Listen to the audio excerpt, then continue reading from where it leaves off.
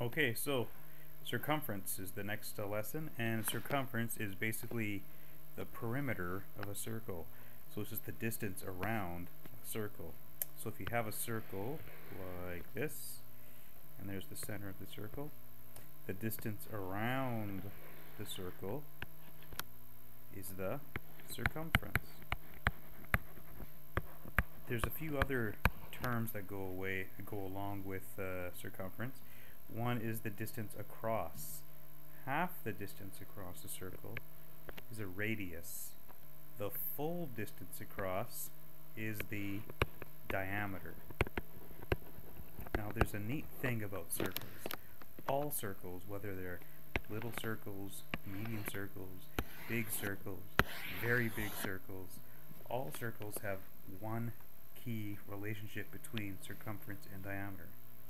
If you were to take the circumference of any circle and divide it by the diameter, you would always get a certain number. That certain number is 3.1415 blah blah blah, and it goes on forever and ever and ever and ever and ever. This famous number is pi, spelled P-I. Symbol is this. Now, for our class, all you need to worry about are these three digits, 3.14. Your calculator button may spit out a longer version of pi, but let's just be consistent and have everyone in the class use this number when we're calculating pi. So pi is, again, what it is, it's whenever you take the circumference of a circle, any circle, that's the distance around, and divide it by the diameter, you always get 3.14 for any circle. Whether it's a small one, medium one, huge one, size of the Earth, size of Jupiter, any size. Okay, so the formula for circumference looks like this. To get the circumference of a circle, you take pi and multiply it by the diameter. This is our formula for circumference of a circle. Okay, so let's take a look at an example. First one. Let's say we have a circle like this. This line across the middle and the dot across the middle just indicates this is the distance to the center of the circle. And let's say that distance is 4 centimeters. And then we're asked to find the circumference. What is the circumference of the circle? Well, just like we did with Pythagoras questions, I'd like you to set it up with formula, work, answer. The formula is this: circumference equals pi times diameter, instead of a squared, b squared, c squared like we did with Pythagoras, and you just sub in the numbers.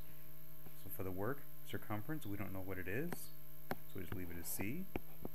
Pi is 3.14, it always is, and the diameter is 4. You punch that into your calculator, round to 1 decimal place, this times that, and you should get 12.6 centimeters. Done.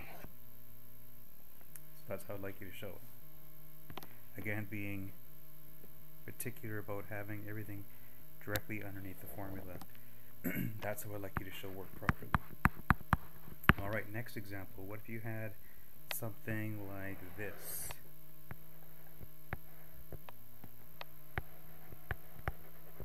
What's the circumference of this circle? Well, first off, again, formula, work, answer. What stands out to you about this formula, about this question, is that instead of getting the full distance across, we're only giving you half the distance across. So you're going to do some work.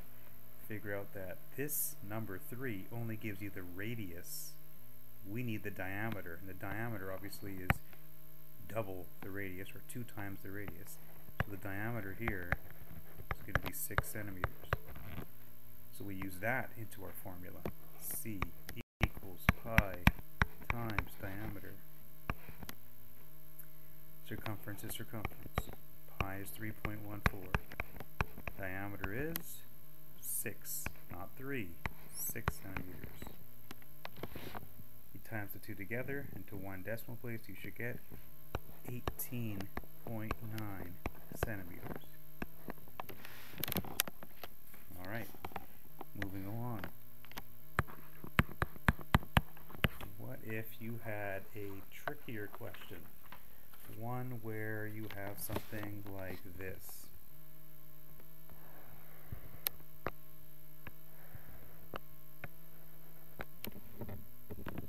And we're told that distance across is 6 centimeters. A question like this in a book or a worksheet might say, what's the perimeter of this figure? Now the reason why they're saying perimeter is because, again, perimeter and circumference mean the same thing. It's just the distance around something. But for this, you have to travel along there, which is, I guess, the circumference, and then also along here.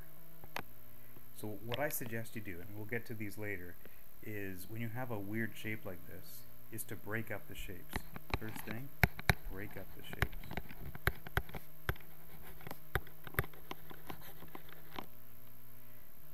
What we have as our two shapes is a half circle and a line. So our half circle looks like this,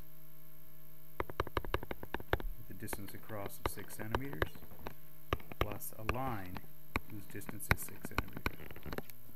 So the 6 centimeter line obviously is just going to be 6 centimeters, no big calculation need there.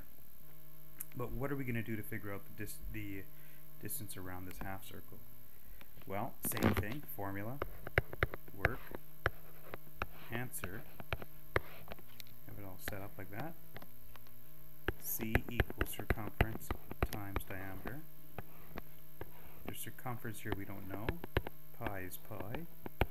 The diameter is 6. Times that all together and you would get 18.8. Now, tempting for us just to keep going along here and adding 6 centimeters to that to get the final answer, but we don't. This is half a circle. So what we need to do to this answer is divide it by 2, because it's a half circle. Or multiply it by a half if you want. When you do that, you're going to get 9.4. That's the distance of the half circle. Let's not forget the distance of the line across, which is 6 centimeters. You get a final answer of 15.4 centimeters. Half circle divided by 2 for the circumference. Don't forget the line, 6 centimeters for that, 15.4.